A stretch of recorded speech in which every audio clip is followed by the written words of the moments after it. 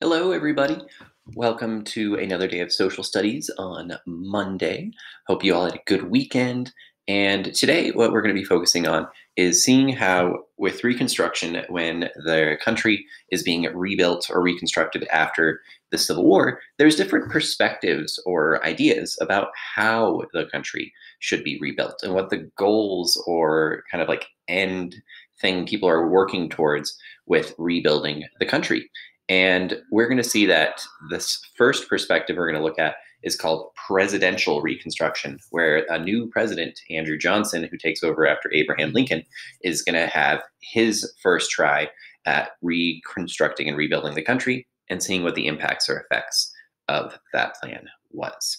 And of course, this really shows first what happened and the impacts on freed people and the kind of just country as a whole after the Civil War. And that's going to set us up for what we're going to learn later and see how these two plans are different from each other.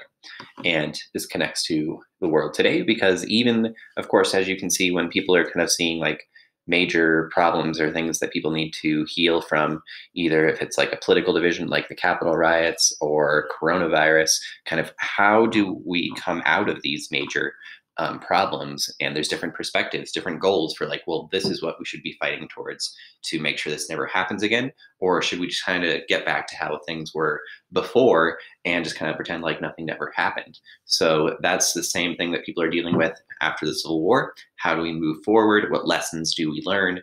And what's kind of the goal of rebuilding the country after a major tragedy? So I hope you enjoy the lesson. Make sure you're watching all the videos and have a great day on your Monday.